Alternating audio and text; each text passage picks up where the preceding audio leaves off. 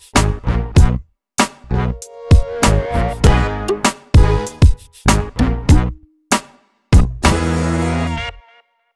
there, welcome to Big V TV. Great to have you with us. VYC Women, with thanks to our fantastic friends at Moulton. Got to give them a plug. Yep, hey, certainly. Welcome back. You've had a week off, Steve-O? I haven't had a week off. We've been working hard. Oh, good. Flat out. Unlike someone else. We've had 2 weeks off, haven't we? A couple of weeks off, yeah. You've I've had a couple of weeks off. Yeah, but you... Too many cells lost over there, mate? Well, I had a couple of good weeks off, let's put it that way. VYC Women, let's have a talk about that. Nunawading 68 defeated Hawthorn 57. Saray Taylor had 17 for Nunawading. Charlie Hebel's been pretty good form for Hawthorn. Had 17 points and 8 rebounds. She's got a fan club, by the sounds of it, out there as well. I always seem to see on social media there's a fan club for Charlie Hebel. Hebes has got a fan club. Yep, cheer squad, I think. Really? Don't know how big it is, but I know it's Charlie's always, cheer squad. It always pops up. Well, who's in it with you? No, I support the team, not right. individuals. The team, Magic. Let's get to the most important thing here. Nunawading got the win. Yeah, and a bit costly for Hawthorn, that one, because they're only 1 game clear in 4th spot. I think teams have to start thinking about that now, especially after the break. DV right on their tails. So, yeah, good win by Nunawading. And let's not forget Youthies finish early as well. Yeah. So they're not far away from finals right now. Yeah. We're getting into the last month, aren't we? Ballarat 59 went down to Dandenong 68. Amy Baum had 14 for Dandy. Steph Powell had 13 and 9. 5 steals as well, which is good. And 4 blocks, by the way. Taylor Wynn, 15 points for Ballarat. Run-of-the-mill Rangers. In a losing side, though, just to nominate someone in a losing side that's done all right, Abby Sutherland for the Rat. Averages 5 and 5. Had 18 and 8, had 8 points, sorry. What's her name? Abby Sutherland. Good on you, Abby. Just giving her a bit of a plug there. Had 8 points, 17 rebounds. Nice. Including 5 O's. Well, I'll tell you what, if it's good enough for us to give... What's her name again? Abby Sutherland. If it's good enough for us to give Abby Sutherland a plug, I expect Ballarat to get something out on social media this week, pumping her up. Yeah, and they puts them actually in a spot to look at getting into the 4 on their side as well with that win. They still have a chance to look at getting into that 4. Especially if what's her name again? Abby Sutherland. Especially if Abby keeps that up, that's good. Bulleen 52 defeated Sandringham 42. Bit of a grind this one. Kara Tassari 16 points for Bulleen. Mel Pryor had 12 for Sandringham. Not sure it would have been a pretty game to watch, Steve. No, probably not. Good to see Kara Tassari back for Bulleen, though. I think she missed a week or 2 because she wasn't also seen in the seniors either. Sandringham, Amelia Smith played against their old side, had 11 points, but just not enough to get the Sabres over the line. DV 57 defeated Geelong 48. Shana Ayres 12 and 11 for the Eagles. Emma Wilkinson 12 and 12 for Geelong. Don't know that there's much to see here either. No, very defensive last quarter, you would hope, considering it was 9-5. Right. So we'll say that it was great defence in that last quarter by both sides. And I'm not sure the last time either I've seen a team shoot 26% and win a game. Nice. Diamond Valley shot at 26% and won. Yeah. Dare I ask what Geelong shot at? I think it was 19 or 20, something like that. All right, we know what's going on at training this week. Talking about, Bulleen, Sandringham and DV as well, they're all fighting for that 4th spots at the moment. Important. You just can't have that. The upside for shooting that low is we haven't got to Waverley's home game yet. All right, we'll get there in a moment. Speaking of, their second home game for the weekend, because their first home game wasn't too bad. Waverley 67, went down to Eltham 74. Georgia Dale 13 in that one for the Wildcats. Michaela Miller 16 and 8 for Waverley. They were competitive, Waverley. They left it all there Saturday night, though. For this one. Yeah, they left it all there. Yeah, Eltham put up 20 more shots in this game, but only made 3 more baskets than Waverley overall. So they were going for law of averages. I think there's a few teams doing shooting practice. And it worked a bit.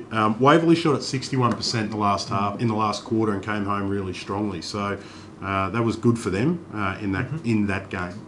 Eltham dropped it on Sunday, so they split the weekend. 52 went down to Melbourne, 84. Good opponent. Bree Babick had 14 for Melbourne. She's been playing very well this season. Jess Harley. Now, this was a great line. I've got to tell you, It's not all about points, and Jess Harley was right in the mix for blue carpet this week. Only got eliminated late in the piece because there was a lot of good performances around the league. But Jess Harley, have a listen to this for a line: 10 points, 7 rebounds, 7 steals, 5 assists. I'd send a Coaches letter, love that stuff. Send a letter, Jess. Don't be silly. Coaches love that stuff. At Melbourne, run of the mill.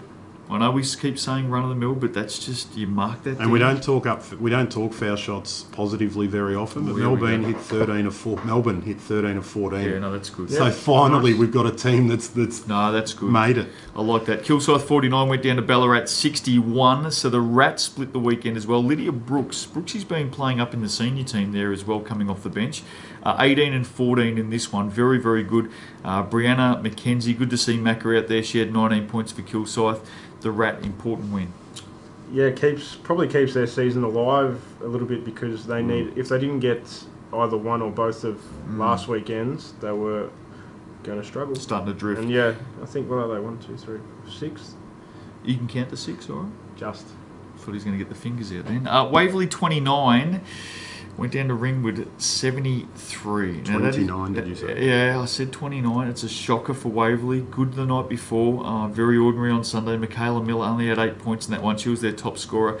Rachel Watson had 8 points as well. But the board banger, that's her name down there. Board banger. It's a great name. The banger had 20 rebounds in this one. RBW. The banger had 20 rebounds, mate. She can board banger. The board banger. She can seriously take a rebound. I've known Rachel Watson since she was about this high through her junior career, and about that high. Okay. She can seriously take a rebound. Is she leading the league? She's got to be. Has to be. Yeah, I'd say she'd be leading 30 leagues if she was playing in them. She big win, Ringwood. They smashed them 63 to 29 on the boards. Well, it's the banger. That is, and the refs didn't play much of a role. 20 fouls in the game, so a couple of good stats for anything. Oh, we'd love it. But anyway, Ringwood hit 50 of their 73 in the paint, so just far too big, far too strong.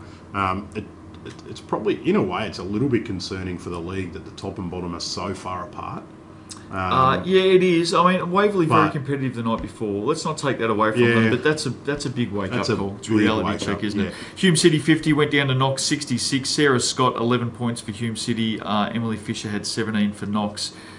Good win, Knox. You'd expect that this time of the season. Yeah, probably just disappointing they didn't win by more. Okay, ladder, Keep Steve. rolling, really. Terrell Conference, Nunawading 13 and 4, Knox 11 and 4, Bulleen 12 and 5, Hawthorn 8 and 8, Diamond Valley 6 and 7, Sandringham 7 and 9, Hume City 4 and 11, Geelong 1 and 15. The big one there for me, Steve-O, is third place on the ladder there, Bulleen. Bulleen, by any stretch of the imagination, Foxy's girls have been in the last 2 grand finals. They haven't been great this season. They're 12 and 5. Yep, I mean, they're coasting. They're going to make the finals by a mile. Yep. If they can get their act together, who knows what they can do. But and at the experience, we know in finals is a lot because that extra pressure that players think they don't feel, but they do. Yep. Experience amounts for a lot.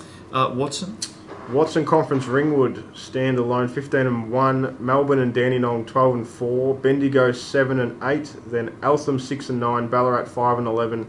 Kilsyth 3 and 11, Waverley 3 and 14. Before we get into this week's games, can I just say this about Ringwood? Because I spent considerable years at Ringwood, a fair while ago, going back, 10, 12 years plus. All credit to the Hawks. They're very competitive at state champ women. They're the reigning champions, as we know. Their youth team is 15 and 1, having an awesome season. Their girls program, 12, 15 years ago, was very ordinary, let me tell you. Right now, that is... I just want to send out a very, very big pat on the back and well done to all the crew at Ringwood because they are up and about and flying. It's great to see their women's program performing as well as what it is, not only in the seniors, but in the youth as well. Seniors won a title last year. No, I just said that, but I'm saying the youth as well. They've got kids coming through, which is great. Well done, Ringwood. Good. So 12 to 15 years ago, they were ordinary. Their girls program was. Do you know what's changed? I think 12 to 15 years ago, you left. Yeah, no, they'd be. They're up I'm just putting the dates together here. No, I'm with you.